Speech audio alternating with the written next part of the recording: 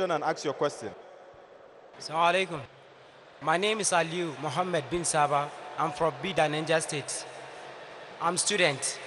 And my question is, we bow down to respect our elders in my tradition.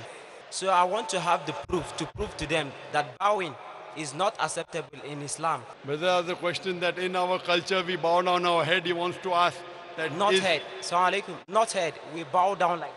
bowing, completely, Yes, sir. prostrating, No, we bow.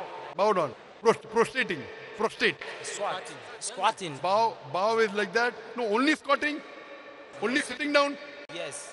Only sitting down is no problem. Bowing means doing ruku or prostrating, doing sujood is haram in Islam. You only bow down and do sujood to Allah and no one else. Bowing down means ruku, means putting at 90 degrees. Sujood means prostrating completely down, putting your forehead on the ground.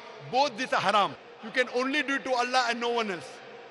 But sitting down is not haram, but a person, he wants to show he's superior and wants to degrade, and you sit down and he stand, that is not good in Islam.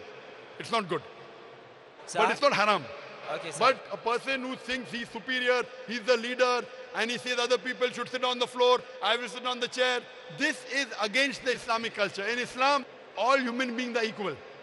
Only way you're higher is by taqwa. Allah says in the Quran in Surah Hujurat, chapter number 49, verse number 13, Ya ayyuhan nasu inna khalaqnakum min zakin wa unsa wa jalnakum shu'uban wa qaba'ila lita'arafu inna akramakum indallahi atqakum inna Allaha alimun khabir. O humankind, we have created you from a single pair of male and female and have divided you into nations and tribes so that you shall recognize each other, not that you shall despise each other. And the most honored in the sight of Allah subhanahu wa ta'ala is the person who has taqwa.